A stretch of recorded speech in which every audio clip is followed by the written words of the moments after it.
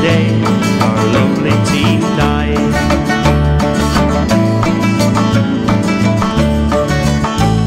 The scarves and the banners, they crack in the wind as we tear up the A85. We felt so excited, we just had to win. It felt good just being alive.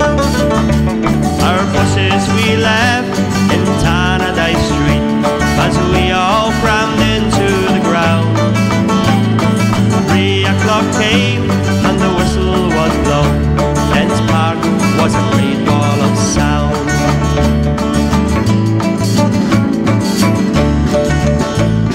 The jam tarts attacked and we hit the post. A young lad beside us, he faints. Half-time came soon and the scoreline went blank, but Celtic put 4 past the Saints.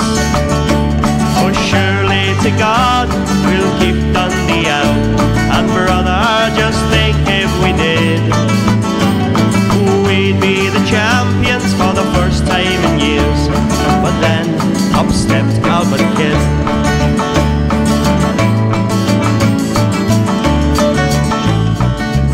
Scored again, and so did the Celts, and we held our heads in despair. No one believed that we'd lost the league with just 7 minutes to spare. Some of our players fled in dismay and looked for a good place to hide. We stood around, helpless, confused, the day our lovely team died.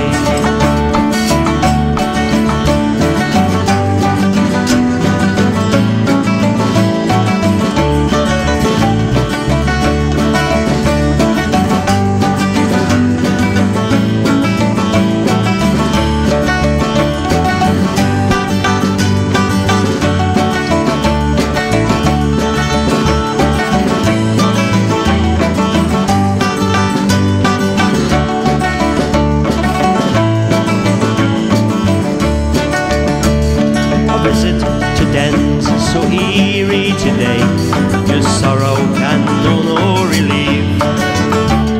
The nightmare you caused is still with us today, from Tynecastle right down to Leith.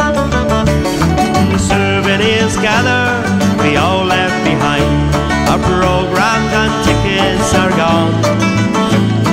The air speaks a deafening silence,